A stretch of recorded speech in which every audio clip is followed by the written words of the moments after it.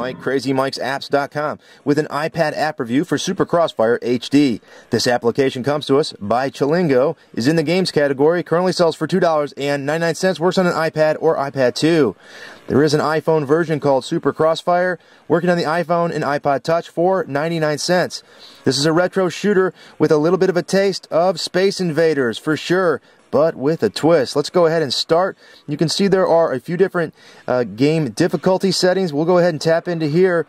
This is the upgrade mode. I have 10 points to upgrade, so let's go ahead and see. You can autofill or you can do it yourself. Lots of different things to upgrade. Let's go for power there. Let's go for shot spread. And then let's go for super, let's see, and then we'll go for ship speed. There we go. I am done. Let's hit done. Now, the way you play is you move left and right here on this side. You can see some of the ships are shooting the other way, and then you go over here and you'll take them out. Now, double tap and you go to the other side, and the way you do that is you go straight through. You don't get hurt, but there are power-ups that you can go through sometimes. You also want to collect the gems that fall on this side. The gems will help you, and you'll see more about that as you go on. As you can see, these items are moving left to right, and then there will be a spaceship that comes out, and they move down as they go, which kind of gives it that Space Invader feel. Double tap down here, we'll end up at the bottom and we'll confuse the enemy, we'll wipe them out, tap up top again, go and get them all.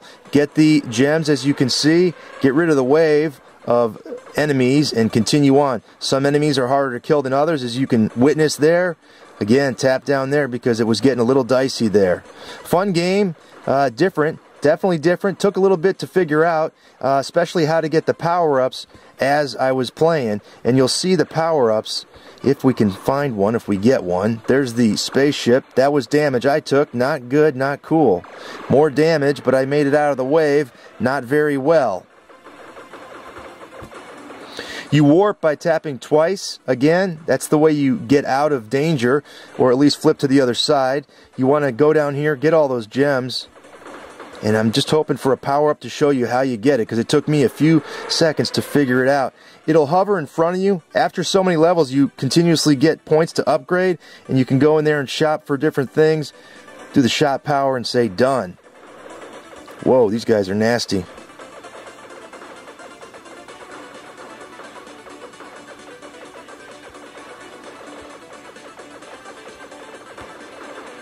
One more.